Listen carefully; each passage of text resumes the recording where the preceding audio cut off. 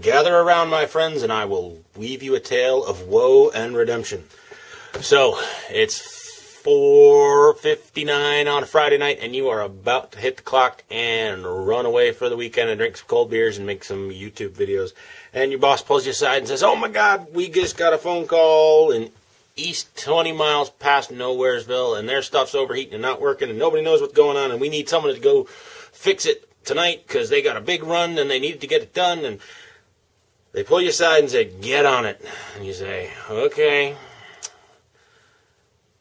So you get there, and you start pulling stuff apart, and you find that all the fans in the thing sound like this, and barely turn, because Slappy the janitor forgot to realize they need to vacuum the filters out more than once every decade.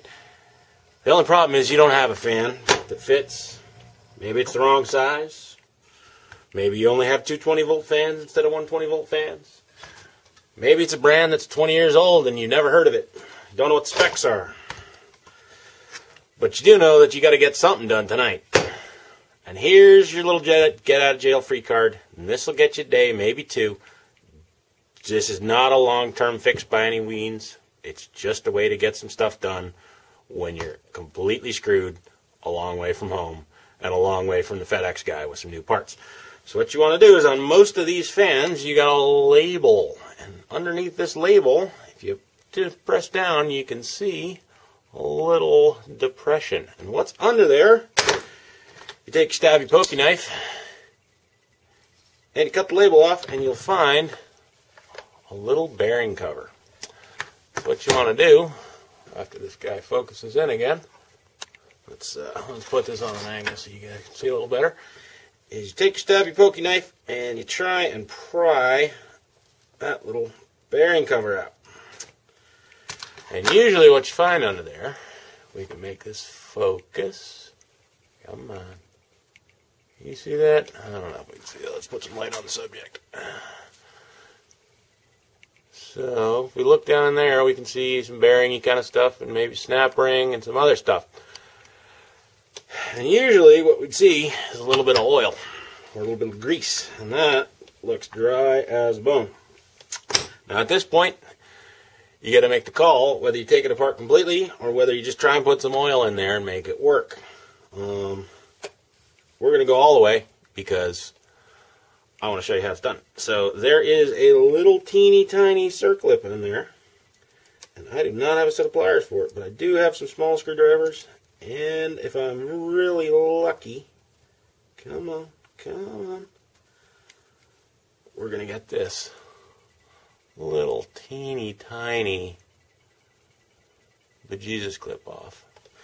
Once we do that, we should be able to pull the fan apart just like that, and we can look. We can see we got bearings, we got a bronze bushing on this one, and in this case, we got a whole bunch of hair and crap that's wound around in there. It's jamming up the works. So once we pull all that out of there, we'll put it back together and see what we get. What we should do at this point is add some oil to this, or grease, or something. Now, we're not real particular about our lubrication at this point. It needs to be probably petroleum-based and greasy. It can be 3-in-1 oil. It can be motor oil. It can be transmission fluid. It can be axle grease. It's just got to be something that's greasy that'll last for a day or two until the parts come in. So, what do we want to use? You know what? How about this? Air tool oil. Perfect. Comes in a squeezy bottle. We'll put a tiny bit on there. Just something. We're not looking for perfect. We're not looking for NASA. This is not space grade. This is something to get us home on a Friday night and let the guy tomorrow with the FedEx parts that you just emergency overnight get there. So put a little oil on there. We'll put this back together. Oh, listen to that. Nothing. Love it. Now comes the hardest part of the whole operation, which is finding that little teeny tiny circlip, which luckily has stayed on the end of the screwdriver. Come on, focus, you bastard. Alright, so now we'll try and get that back onto the shaft without loosening it or having it fly across the shop, because you ain't ever going to find another one of these, especially not in an emergency. So we do the fidgety thing and try and hook that on there and push it all the way down until we think it's clicked on there.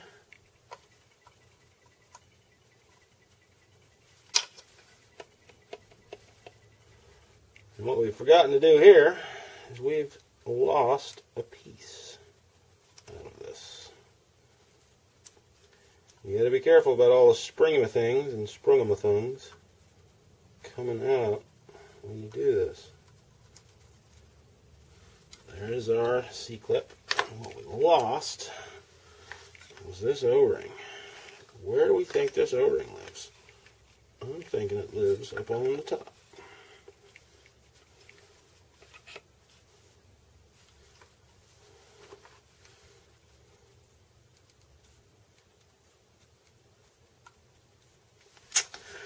Need a second screwdriver to push this down.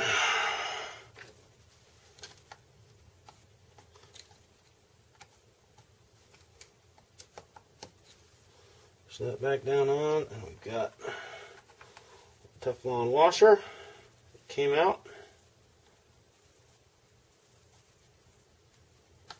Should set the end play fan. Try to pick up this little spring, this little circlip, and wedge it back into place. I realize I'm doing this completely off camera, my apologies. Let's get another stabby pokey thing.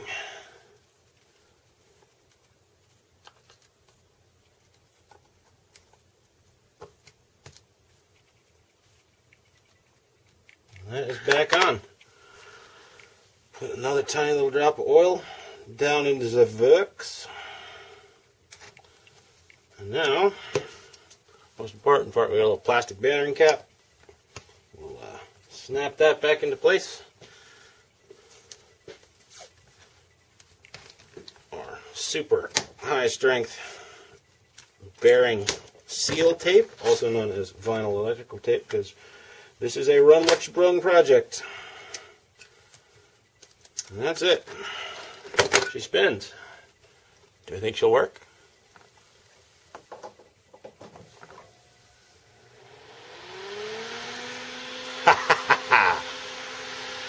As easy as that. Now, this is not a long-term repair in any way, shape, or form. This is a get-out-of-jail-free card.